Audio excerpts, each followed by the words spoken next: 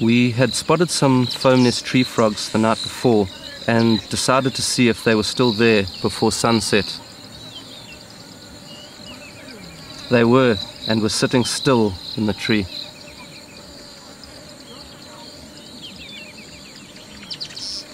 The sun was still very strong, and they turned a lot paler from when we had seen them the previous night.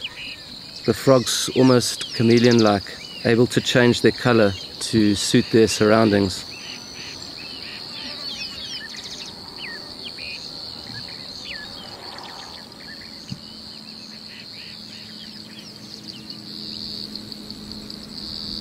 These frogs change their color in the day to reflect the sun's harmful rays, which cause excessive evaporation.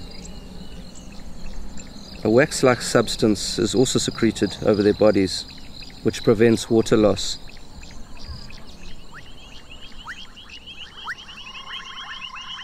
As the sun set, the frogs became slightly more active, their skin also changing to suit the shades of the night.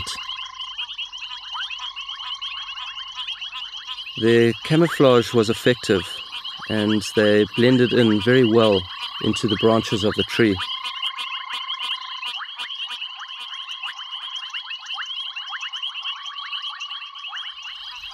These foam nest frogs were males and were waiting for the females to begin building their foam nests in the tree in order to start the mating process.